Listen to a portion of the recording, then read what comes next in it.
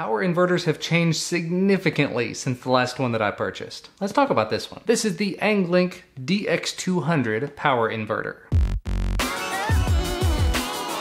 Now what makes this very interesting to me is just a lot of the things that it does. It is a 200 watt power inverter. You plug it into your car. It gives you two full-size 110 outlets, two USB ports, and another cigarette lighter outlet for your car. And you can see all of that here on the back. It's a 3-in-1 200 watt DC to AC power inverter. Converts 12 volt DC power from your vehicle to 110 AC outlet. It powers devices rated up to 200 watts. You've got two 3-prong outlets, two 2.4 amp USB ports, one 12 volt port so you don't actually lose the port, and a 3-foot power cord. So this will definitely be useful for those family car trips, editing on the road and whatnot while my wife drives. But just diving into the box, of course you've got this little guide here. Gives you information about its intended usage, some tech specs there you're more than welcome to pause the video and take a look at. Warnings about not overloading it and how to use it and everything like that. How it'll overheat and shut down if you do too much with it. I don't intend to plug a hairdryer into it or anything, so it should be okay. You also get a little baggie with what appears to be a fuse and a couple of screws in case you want to install this and if anything goes wrong. And then of course the unit itself. A little piece of plastic on this part.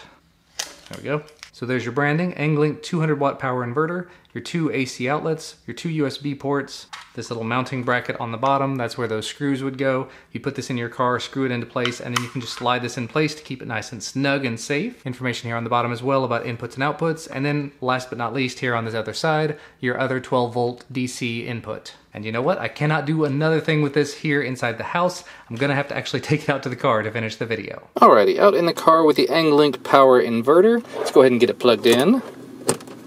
There you can see very bright blue LED here. Bright blue LED around the ring over here. And I don't know if you can hear that, but it's actually making a little bit of a buzzing noise. If I had to guess, that's just the noise it's supposed to be making. I've actually heard that one coming out of my previous inverter I've used. But at this point, let me go ahead, I'll plug in my laptop adapter and we'll see if that works. We'll check the ports. And you probably can't see it over there because of the depth of field, but the light is on the MacBook Pro charger. It is charging appropriately. I don't see any sort of errors or warnings or anything popping up about voltage. I don't think there would be on the laptop, but I'm just not seeing any, so let's unplug it. Very, very tight. Just hasn't been used much, of course. Plug in the other one.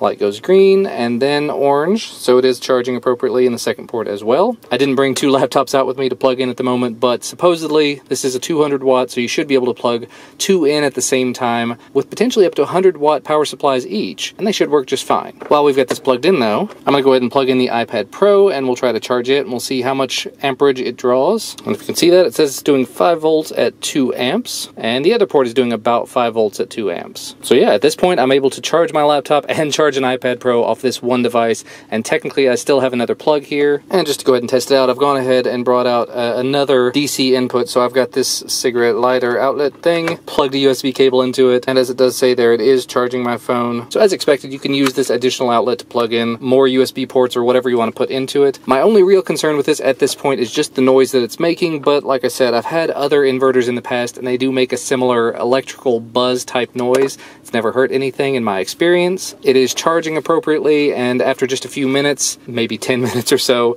it does not appear to be getting hot. And like I said, I'm charging a MacBook Pro on it. So I'm going to go ahead and just give this thing a thumbs up. My initial impressions of it, I like the build quality and the amount of ports it offers. I like the fact that you can mount it in the car if that's something that you're into. And I like the fact you don't end up losing your 12 volt input. You get a spare one as a result. So all in all, for the price I see it for over on Amazon, it's about $21 right now. Retail price is about $30.